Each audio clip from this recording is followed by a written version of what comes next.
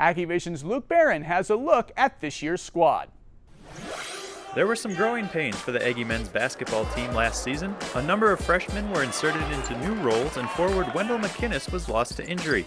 McInnes believes all that will make the team stronger this year. Last year, guys were freshmen. They got put in situations they've never been in, and it was tough, on top of injuries. But I believe that this year, our strength is our experience, and we're going to come together and put out a good effort. We're very optimistic. I think we've got a great ensemble of players and characters and just some good kids, and I think anytime you have all of that combined, you're looking forward to a special season. In order to have a special season, Coach Marvin Menzies says his guards will have to shoot more consistently. Well, I think our guard position is one that there's a little bit of a question mark on how well we'll shoot the deep ball. I think if we do a good job of our shot selection and hopefully that off-season will pay off for all those guys. But I'm optimistic with the leadership that we have at our position that they'll play well.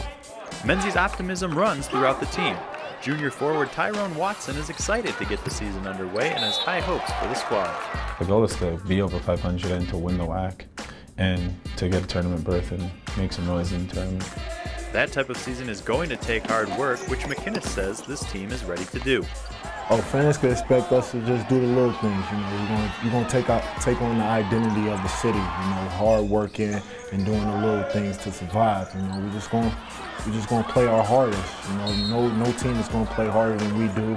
I don't take second place, so that's not what we work for. So definitely we set the bar high, so we got to just make it happen. Hopefully, everything goes the exact way it's supposed to go, and we go right to the top, which we plan to do. Plans often change, but if the Aggies stick to their script, NMSU fans could be in for some madness come March. For AggieVision, I'm Luke Barron. And New Mexico State's home opener is this Saturday, November 19th, when they face UTEP in the Sonic Battle of I-10. It will be a big night for the Aggies as they'll dedicate a brand new court approximately 2 hours before the 6 o'clock tip-off. If you're in the Las Cruces area, you won't want to miss that. Of course, if you're not able to make it to the game, we'll bring you all the action live on AggieVision. Visit AggieVision.tv for a channel in your area.